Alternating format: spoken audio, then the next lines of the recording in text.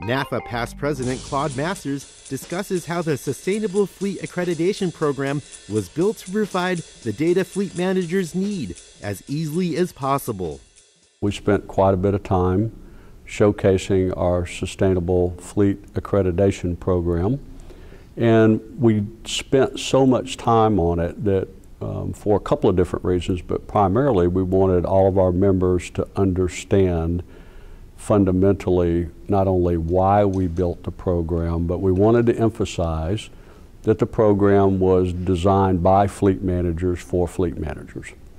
And so the true impetus of that was we have a large number of members in our organization that have been working on sustaining their fleets and working to be a green fleet or a sustainable fleet, however you care to characterize it, but been working on that for quite some time.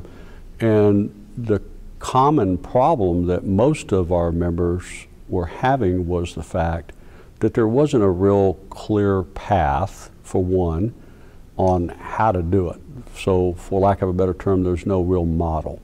The second piece of that was the fact that the data collection tools and all the different programs out there range from a very simple one-page form to very complex forms that were confusing and didn't have real clear guidance.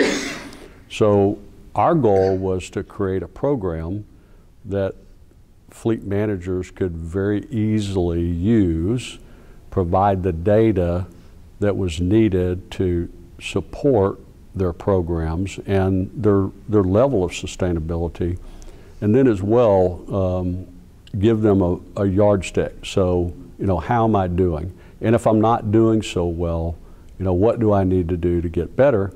And then provide them with the tools and the pathway to help them elevate their fleet from a sustainability perspective.